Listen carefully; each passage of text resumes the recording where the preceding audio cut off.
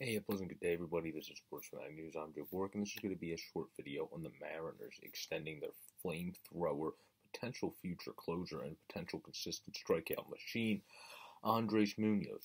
A pleasant thank you to the 168 that have already subscribed. If you enjoy the content, please consider subscribing in order to keep the channel going and growing. And also, of course, as I have the thing somewhere, if you want to save money, and who doesn't like saving money, enter the code STEELFlyers on Manscaped and you get 20% and free shipping. But Andres Munoz is a very good flame-throwing pitcher. You only sign him for 7.5 for 4 years. This is the potential to be a steal of a deal for the Seattle Mariners. He, in 4 games last year, wasn't as squeaky clean in ERA, but his whip was .55 in that time, so he did have a very good whip and a very successful whip. His MLB career stats also are .380 ERA in 23 innings pitched and 31 strikeouts, with his MILB career numbers being 9-6 with a .320 ERA, 109.2 innings pitched, 157 strikeouts, and a 1.24 whip. So Munoz is a guy, again, that can throw it 100 miles per hour consistently, and sometimes even tick higher than 100 miles per hour. He in his career, as far as I pulled up on Baseball Savant, features 2 pitches, the slider and fastball. He also has a changeup, but he only has thrown it uno times, not minuto, that's minute, but 1 time. And then his pitches when it comes to barrels has only been 6 in 2019, so not too bad his barrel percentage.